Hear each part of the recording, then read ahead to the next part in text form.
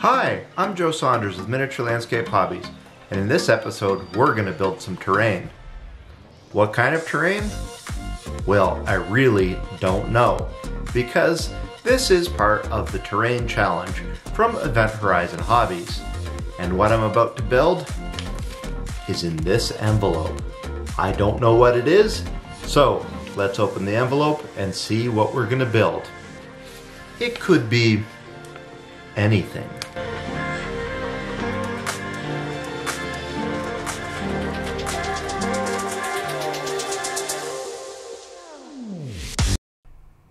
Miniature Landscape Hobbies is proudly supported by these sponsors.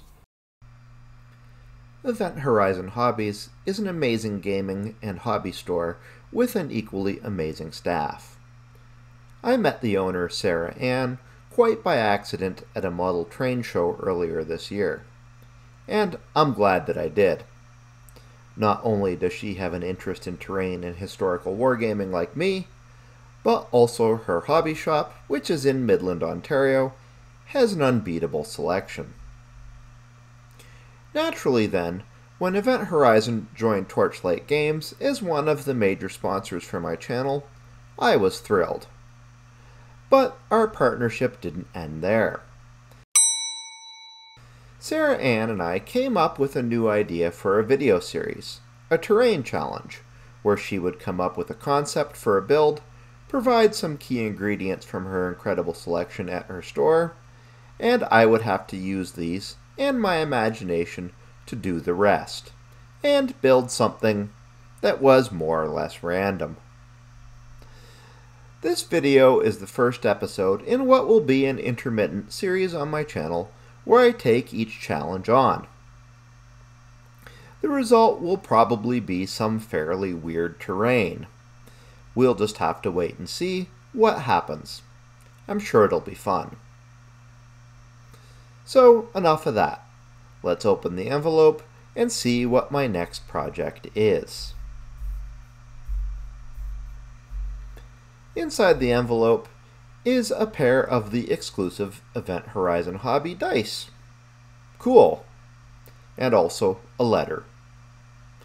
Naturally, the letter has a random terrain generator. Because, hey, we're wargamers after all. It seems that there are 3 separate tables here. One for the environment, one for the color palette, and one for some random elements. Okay, let's take out the dice and roll up the details of the project. First up is the environment, and I roll a 1. This means it's an urban setting. Next is the colors, a 6. That's monochromatic. I can work with this. Lastly comes the random element, and I roll another 1. So, ruins. Okay, this build is going to be urban, monochromatic ruins. This really isn't out of my comfort zone, but we still have to pick the materials that I have to incorporate. Sarah Ann has sent these cool themed terrain supply boxes they have at Event Horizon. There are 4 different themes: forests, plains, wastes, and mountains. I go ahead and make a little chart and grab a 4-sided die from my old D&D days. I'm going to use this to randomly determine which set I'm going to use for my supplies. And here's the roll. A 1. Forest. Okay. Inside is a nifty selection of stuff. First up is some strips of cork. No trouble here. Cork is about as versatile as you can get. Now some of Army Painter's excellent shrub tufts. I can't complain. Dark green foliage. This is another model building staple, although not what I really need for this project. And now, a little tub of light green static grass. From the color, I would say it's the Woodland Scenics brand. Again, something that's good for a forest, not for urban ruins though. And finally, and much to my relief, the last product is a mix of gray talus, grit, and railroad ballast. This certainly has a look I can use. So now I have a monochromatic urban ruin to build with forest-themed materials. Okay, on to planning. Most of my commissioned terrain clients and regular viewers know I plan meticulously for each build. But in this case, that would seem just kind of wrong. So I'll wing it this time. One thing immediately comes to mind. Sarah Ann and I have had many conversations over our mutual love of Napoleonics and the black powder system, so I'm thinking a stone building in ruins on a cobblestone base is in order. Stone will give me monochromatic effects, and then if it's slightly overgrown, the forest elements should look good and build some color. Lastly, when this terrain series is over, Mitch and I will be headed to Event Horizon to host a Napoleonic mega battle. Better get painting, Sarah Ann. So maybe what I build here can act as a centerpiece. Alright, enough talk. Time to play the montage music and get building. Please support us by subscribing on Patreon. Our subscribers receive a 5% discount on paint and building supplies from Torchlight Games, promotional products from Event Horizon Hobbies, free access to 3D print files, and a whole lot more. If you wish to make a one-time donation, click the button for Super Thanks.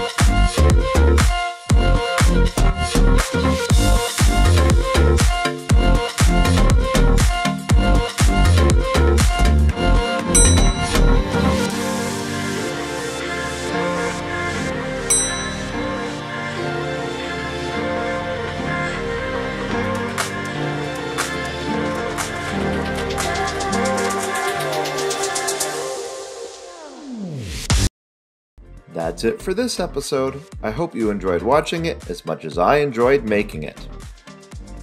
Please remember to subscribe, press the bell button so you get immediate notification on our videos, and until next time, remember to keep building life in miniature.